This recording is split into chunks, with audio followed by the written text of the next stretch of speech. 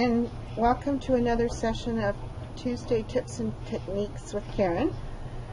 Today I want to talk a little bit about Stampin' Up's adhesive paper. This is an excellent sticky sheet that you can use to make your own stickers, and it's really easy to work with. And today I'm going to use a stamp from the Mixed Bunch stamp set, and I'll show you how to get it to be glittery with dazzling diamonds. So first of all, I'm going to take my Whisper White paper, and I'm using this stamp, and I'm going to stamp it with Rich Razzleberry, and just stamp it on my paper. And then I'm going to take a piece of the adhesive sheet and peel the backing off, if you can get it. It's tricky. It's just like doing a sticker. There.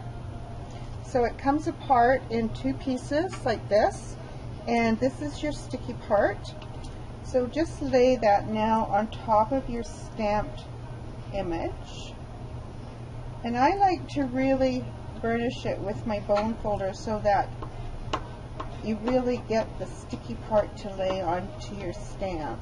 So give it a couple of swipes. Now I also like to punch out before I peel off the backing, just so that your stamp set doesn't, or your punch doesn't get all stuck up with the glue on the sheet. So line up your punch with your design, with your image, and just give it a punch. And then you can peel off the backing, and you're left with a sticky surface.